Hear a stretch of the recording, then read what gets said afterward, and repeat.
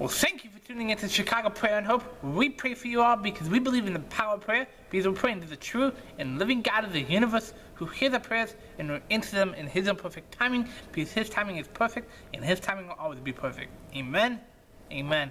And also will we share the good news of Jesus Christ right out of this true and living Word of God, which brings salvation to you all if you believe by faith alone and repent of your sins. And it offers you the best gift of all, which is eternal life with Jesus Christ forever. Amen. Amen. Well, brothers and sisters, give God praise. Let's give God praise. Jesus, you are good. Thank you for who you are. Brothers and sisters, we got a good topic. We're going to be talking about who God is and what our response should be. We're going to be in the book of Psalms, Psalm 119, verse 114. The book of Psalms is awesome. It speaks to so many situations, good times, bad times, sad times, you name it. Book of Psalms is awesome. We should read more out of it, and we will going forward.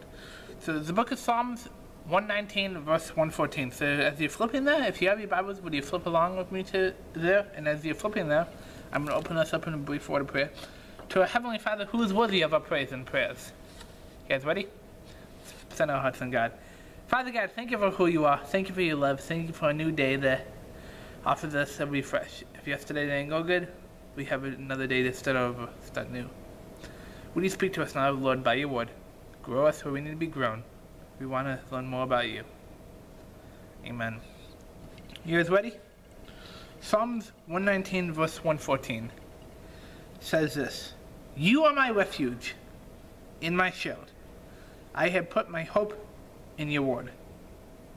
Brothers and sisters, what good and powerful truth in this passage. Can we read this one more time? And as we read this the second time, let's ask God that He would speak to us about what this verse means. Let's meditate on it. It says, You are my refuge and my shield. I have put my hope in your word. What does this mean, brothers and sisters? How does it start out? It says, You are my refuge.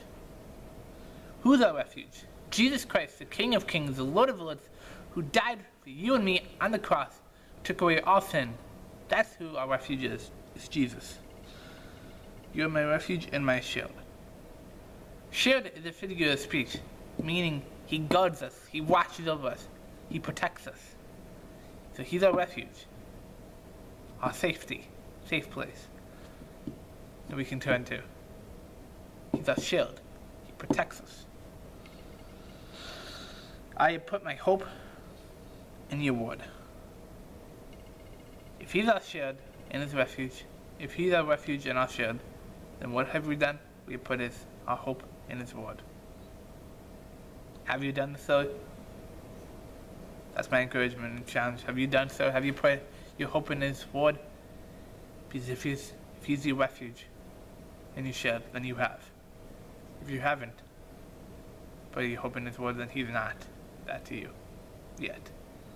But I'm going to give you the invitation to come to God for the first time if you haven't, in just a second. That's my encouragement for you all today. Well, if you never came to God for or you would like to come back to God and know the prodigal son, then now is your chance to. By praying the simple prayer of faith, by believing in your heart that Jesus Christ is the Lord. Repeat these words after me. Father God, I confess I'm a sinner. I confess my need for you.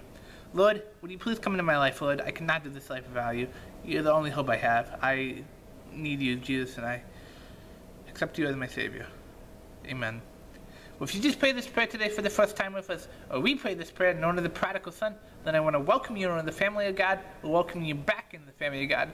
Because Scripture says when one walks in the family of God, or one walks back in, heaven rejoices, and I rejoice along with you as well. And I've been praying for this moment because, brothers and sisters, this is truly the most important decision that one can ever make with their life, is by placing their faith in Jesus Christ alone, and repenting of the sins, and accepting them as the person of faith, and accepting them as the person or Savior. Brothers and sisters, this is truly the most important decision. So if you just made this decision today for the first time, or recommitted your life to Christ, I encourage you to reach out to me or to someone, because we want to give you resources and next steps to take on this important decision that you made today. We don't want to mock at you at all. We don't want to pressure you. We just simply want to walk alongside you and let you know what's next on this important decision that you made today. And also, we just want to be praying for you. Brothers and sisters, can I bless you all today with the true and living Word of God? Will you put your hands up to receive it? May the Lord bless you. May the Lord keep you. May the Lord make his face shine on you. And may you never forget that Jesus is your refuge and your shield. And you put your hope in his word.